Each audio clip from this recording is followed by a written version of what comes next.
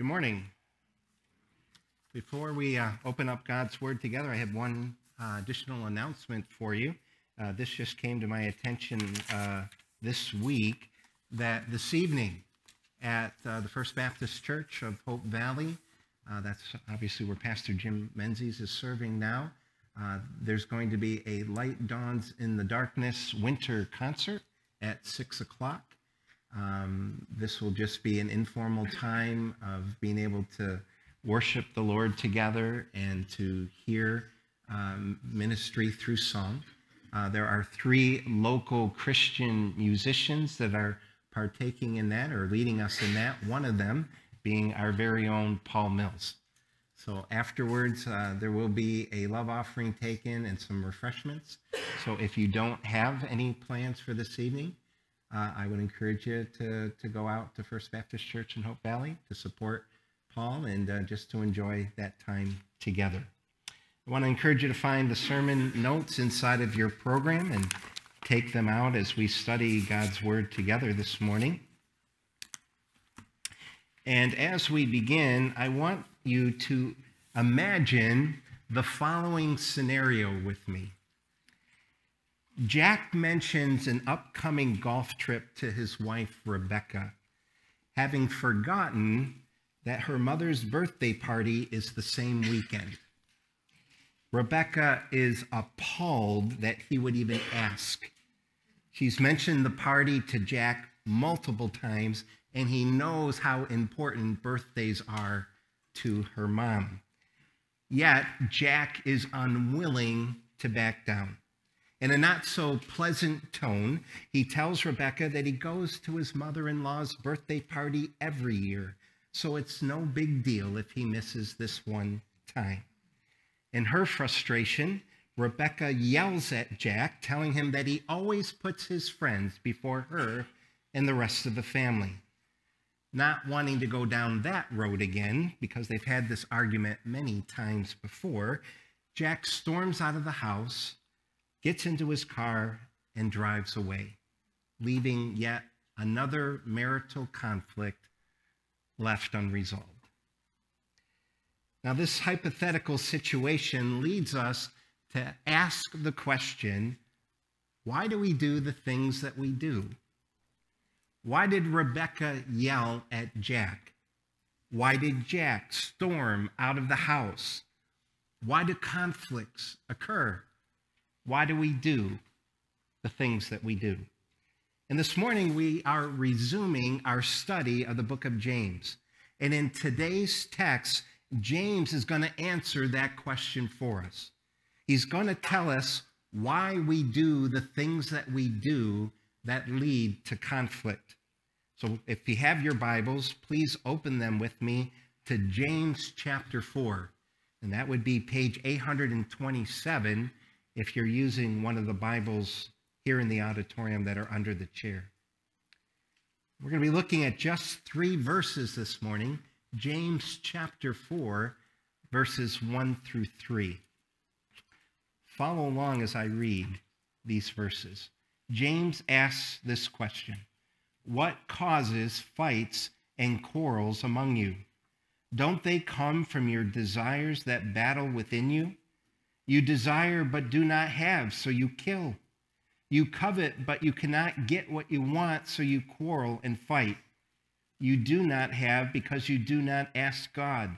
When you ask, you do not receive because you ask with wrong motives, that you may spend what you get on your pleasures. This passage is relevant not simply for those who are married. This passage is relevant to everyone. It's relevant regardless of your age. It is relevant regardless of whether you're male or female. It is relevant whether you are a parent or a child. It's relevant because we are all familiar with the harsh reality of relational conflict. Perhaps you are in the midst of relational conflict right now. If so, this passage that we're going to study together this morning, when understood and applied correctly, can be a difference maker in resolving conflict. So you're going to want to pay attention. And if you don't presently find yourself in an unresolved relational conflict, well, there's one awaiting you in the future. And I'm not talking about your distant future. I'm talking about your immediate future. Conflict is coming, whether you like it or not. Now, sometimes we idealize the early church. We think it must have been great to be part of the first century church. It was so dynamic and powerful. They had such sweet fellowship with one another. But the reality is the early church was made up of people, and people haven't changed over the centuries. Many, if not all, of the first century churches wrestled with conflict between their members. Even amongst the scattered Jewish Christians to whom James wrote, it is clear from his letter that all types of conflict were happening among them. There were class conflicts, such as the rich being honored and the poor dishonored in the worship gatherings. There were work conflicts, as the rich were withholding wages from the poor. There were leadership conflicts, as people were selfishly striving for teaching and authority positions. And obviously, there were relational conflicts, as people were slandering and speaking evil of each other. We have a chapter break between chapter 3, verse 18 and chapter 4, verse 1, but the reality is that the fights and quarrels James refers to in chapter 4 flow from the worldly wisdom that was permeating the community of faith in chapter 3. In fact, the word covet in chapter 4, verse 2 comes from the same Greek word James used in chapter 3, verses 14 and 16 for envy. James illustrates in the beginning of chapter 4 the disorder and evil that is the result of the envy and selfish ambition that he's already talked about in chapter 3. So what is the source of your conflict, James asks? And if I were to ask you that question, you would probably say that's easy. And you'd point your finger at whoever you're having the conflict with. They are. That's the source of my conflict. The problem is with the other person. And for those of you who are married, if I asked you to identify the main cause of your conflict, your marital conflict in a counseling session, what I'd probably hear is him or her. And then the other spouse would start rolling their eyes and shaking their heads until they get a rebuttal, and eventually one of you will get up and walk out mad. You see, many people would say most of the unhappiness and strife and conflict in my life is there because of you, spouse. Because you don't think about my feelings or my needs. Or it's because of you, boss, because you never think about the implications that your decisions have upon me, and you never seem to appreciate my efforts. Or it's because of you, child, because you're ungrateful, and you think you're smarter than me and everybody else in your life, and you want the whole world to revolve around you. Or it's because of you, mom and dad, because you control me too much. Do you hear what I'm saying? Do you get my drift? The reason that I experience conflict, we think, is because of you, we would say to somebody else. You're the problem. But the Bible describes the root cause of conflict as something else. The Bible tells us it's because of unmet desires in our heart.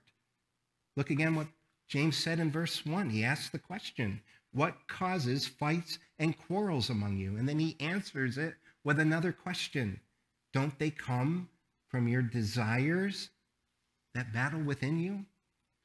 The cause of the conflict is not someone else. It's within you. It's within you. Conflicts don't create sin. Conflicts reveal sin. And what does conflict normally reveal? Conflict reveal a certain unmet desire. If you look underneath an unresolved conflict, you're going to find an unsatisfied craving. It's really not that complicated. Why do we fight? Because we don't get what we want. That's why. There's nothing complicated about it. Why do we fight? Because we don't get what we want. That's the root issue. There's nothing deeper than this. And so the answer to the question, why do I do the things that I do, is answered by this statement: because I want what I want. That's why I do the things that I do. Now, I think that we would agree that not every desire that we have is sinful or wrong. So how can we determine when our desires are sinful? Well, one obvious answer is when we desire a sinful object. Well, that is when the item itself is forbidden in Scripture.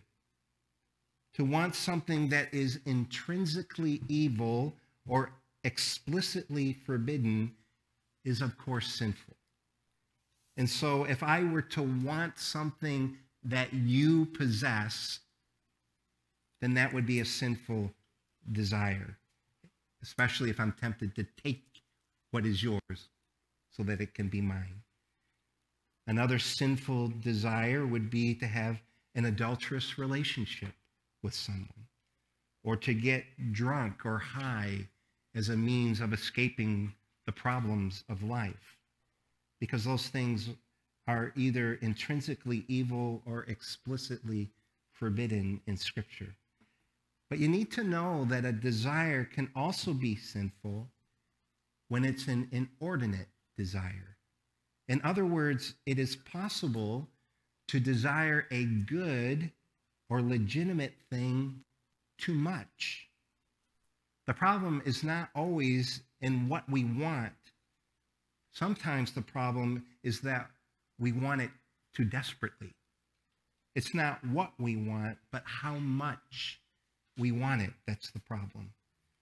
So what are the kinds of things, perhaps good things, in and of themselves that can rule our hearts? Well, here's several of them. A husband who loves me as I am, unconditionally. A wife who will fulfill me sexually. A son who achieves good grades and excels in sports. A daughter who wants to be my best friend. A dad who will spend time with me.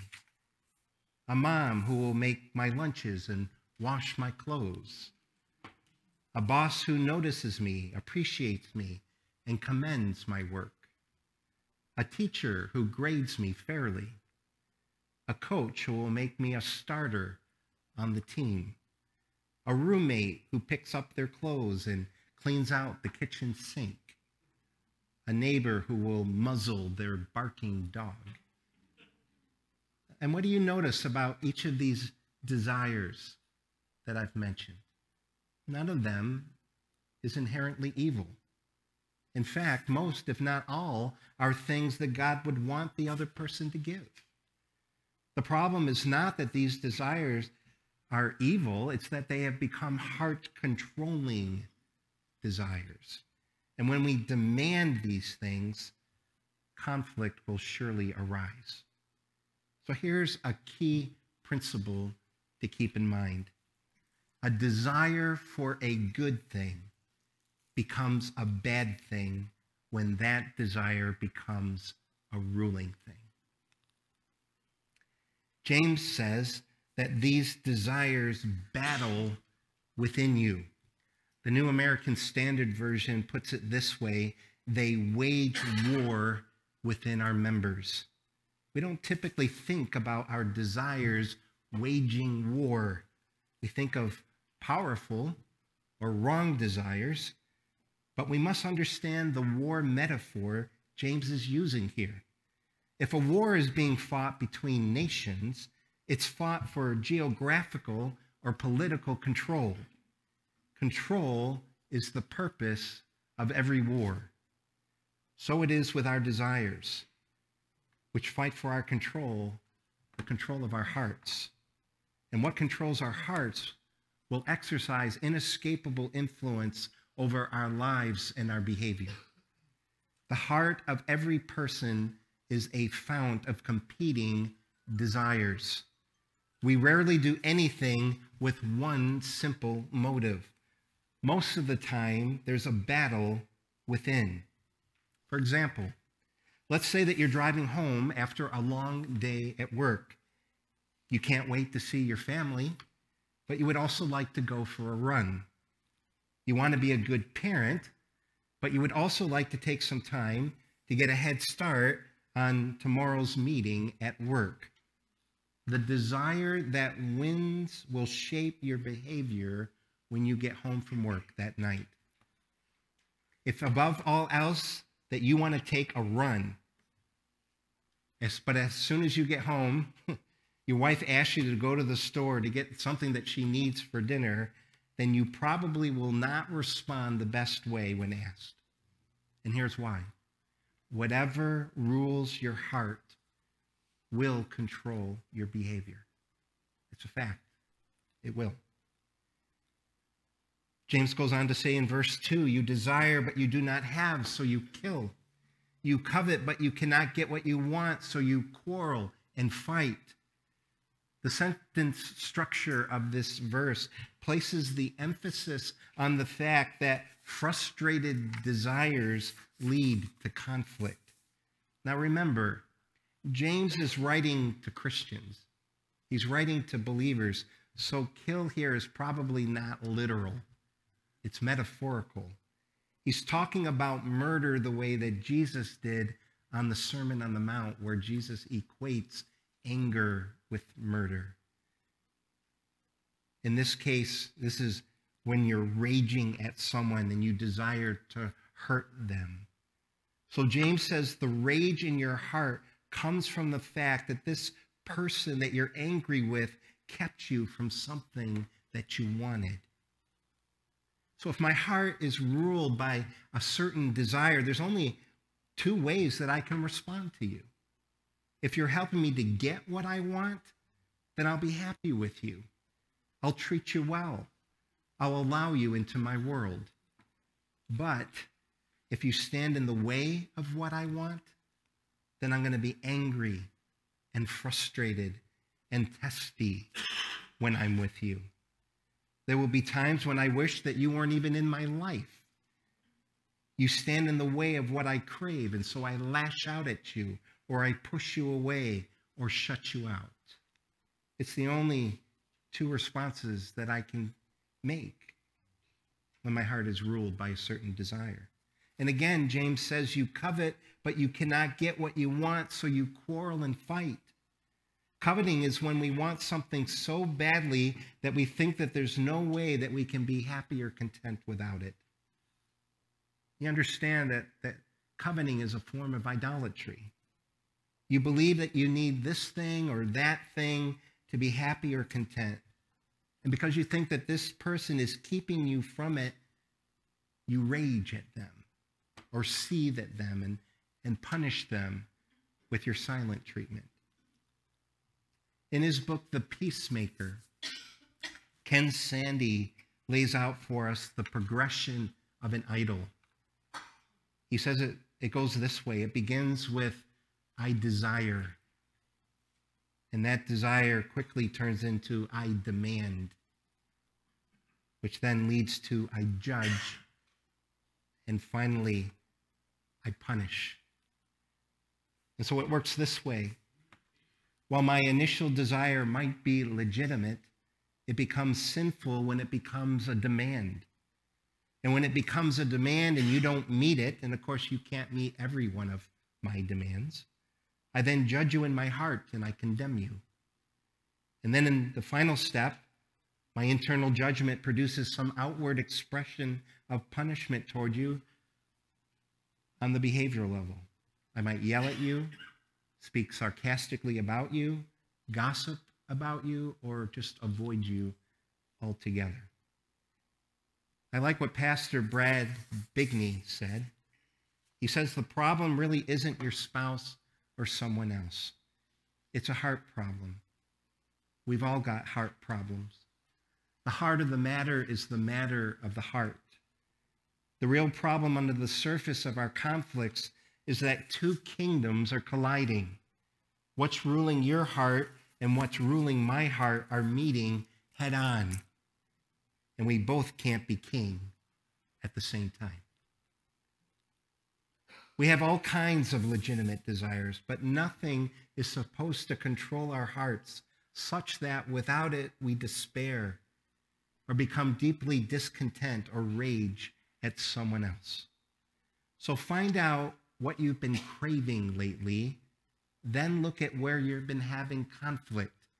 The two are not unrelated. Now, how do we know when a legitimate desire has become a ruling desire?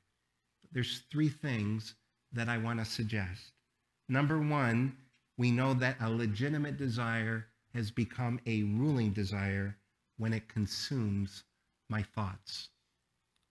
And so we need to ask ourselves, do I obsess about this thing? Does my mind drift to it when I don't have to think about other things? Like when I'm taking a shower or taking the dog for a walk or driving to work? Does it consume my thoughts? We also know that a legitimate desire has become a ruling desire when I'm willing to sin to get what I want. And so we need to ask ourselves these questions. Do I manipulate people or situations to get what I want? Do I bargain, nag, or try to guilt trip? And third, we know that a legitimate desire has become a ruling desire when I respond sinfully when I don't get what I want. So we should ask ourselves these questions. Do I pout or explode or pull away or gossip about someone when he or she doesn't give me a desired thing?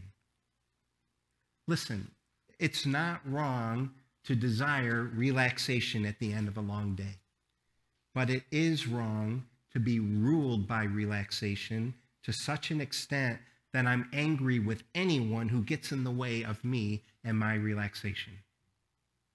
Ladies, it's not wrong to desire the tender affection and attention of your husband, but it is wrong to be so ruled by that desire that your days are filled with bitterness, manipulation, and depression because your desire isn't getting met. Guys, you're not off the hook. It's not wrong to desire esteem and respect from your wife and other people in life. But it is idolatry to live every day with a hypersensitivity and demand for it that either spirals into depression or explodes in anger whenever your path crosses someone who doesn't give you the respect that you think that you deserve. So here's the question that each one of us needs to ask. What is it that I want bad enough that I'm willing to yell at, tune out, abuse, or neglect someone else to get? James concludes this passage by saying, you do not have because you do not ask God. When you ask, you do not receive because you ask with the wrong motives, that you may spend what you get on your pleasures. So here's what James is saying. He's saying when we allow the desires of our heart to go unchecked, the result is a lack of answer to prayer. Either because we have become so engrossed in fulfilling our desires by our own means, and so do not come to God in prayer at all, or because we come to God treating him as the means to our ends, and therefore we pray with ungodly motives and intentions. When you don't see many answers to your prayers, maybe the problem is with your prayers. They may be inappropriate prayers that reveal the inordinate desires that are ruling your heart. James chapter 4 verses 1 through 3, provides a key principle for understanding and resolving relational conflict. Whenever we have a serious dispute with others, we should always look carefully at our own hearts to see whether we are being controlled by unmet desires that we have allowed to become controlling or ruling desires. Just a couple applications for us to consider as we finish our time together around God's Word. The first application is this: your one ruling desire should be to know and glorify God. That's it. That should be your one ruling desire. That should be mine as well. Jesus said in his high priestly prayer in John chapter 17, verse 3, "Now this is eternal life, that they," and he's talking about everyone that the Father had given him, "that they may know you, the only true God, and Jesus Christ, whom you have sent." And for those of us who already know God in the sense that we have been saved by grace through faith in Jesus Christ, and we are in right relationship with God, we shouldn't be satisfied with the level of knowledge that we have of God today. We should always be pursuing him more, desiring to know him more and more and more. Paul goes on to say in 1 Corinthians chapter 10, verse 31, that our ruling desire also includes this idea of glorifying God. He says, "So whether you eat or drink or whatever you do, so in all of life, do it all for the glory of God." Do it to please him. Do it to honor him. Do it so that he looks good to others. Whenever we treasure things of this life more than the God of eternal life, we will find ourselves wanting things of this world too much. The result is that we will place our hopes in the temporal pleasures of this life rather than the pleasures found forevermore in Jesus Christ. And so we need to make our one ruling desire to know and to glorify God. A second application: examine your heart to identify inordinate ruling desires.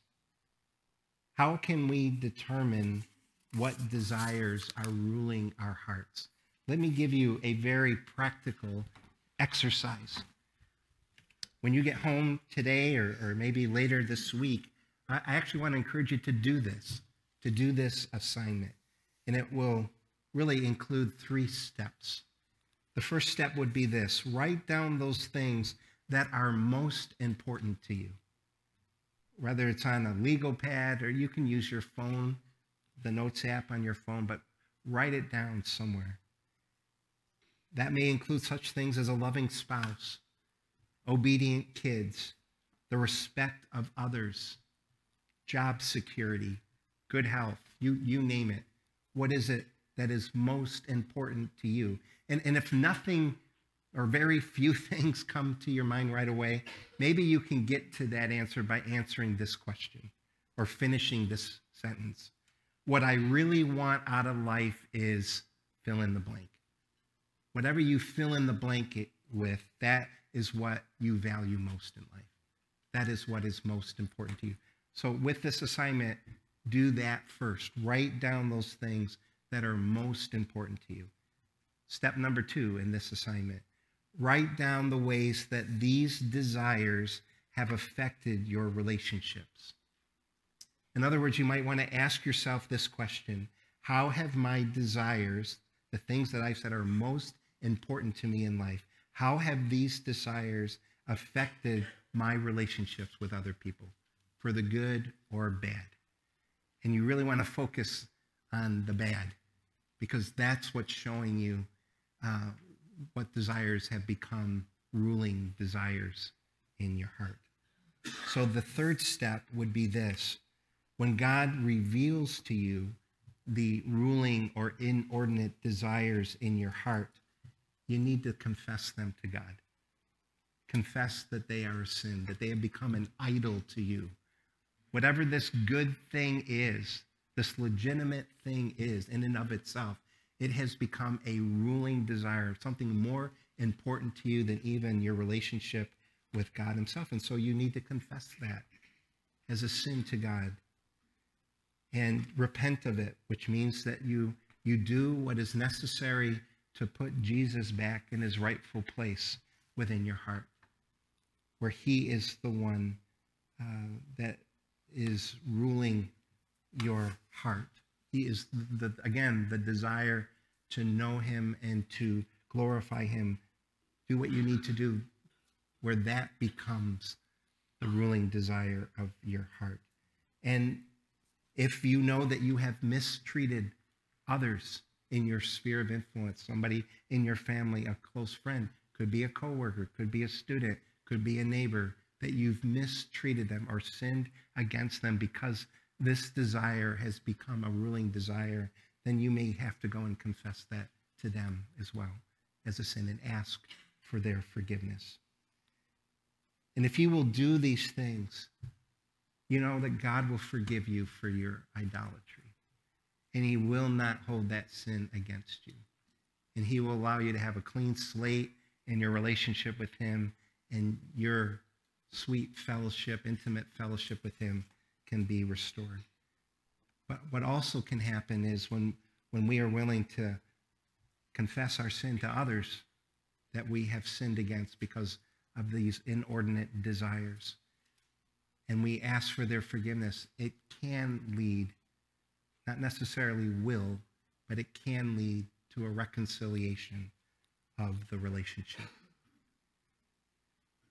Again, I like what David Powlison, a Christian counselor who's now with the Lord, but he says this, that couples who see what rules them, cravings for affection, attention, power, vindication, control, comfort, a hassle-free life, couples who see what rules them can repent and find God's grace made real to them, and then learn how to make peace with others.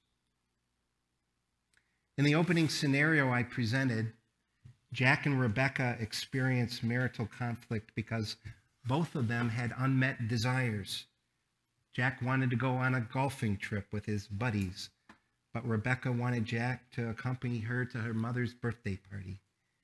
Neither of these desires were sinful in and of themselves, but it's evident that they had become inordinate, ruling desires because both Jack and Rebecca sinned against each other when they thought that they weren't going to get what they wanted.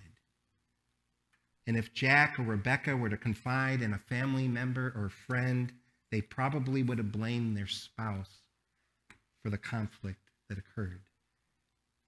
But it takes two to tangle. If just one of them, if either Jack or Rebecca had chosen to examine their heart for a ruling inordinate desire and then replace that desire with a desire to glorify God, the conflict could have been either avoided or resolved. And whether the conflicts that you are experiencing are at home or at work or at school or at church or in the neighborhood in which you live, you can resolve conflict by choosing to look within and to address the sinful, inordinate desires that are ruling your heart. And when glorifying God becomes your one ruling desire, you can work through problems. We're not talking about having a problem-free life or that getting to a point that there are no problems in our relationships with other people. We're talking about being able to work through problems without them turning into a fight or into a greater conflict.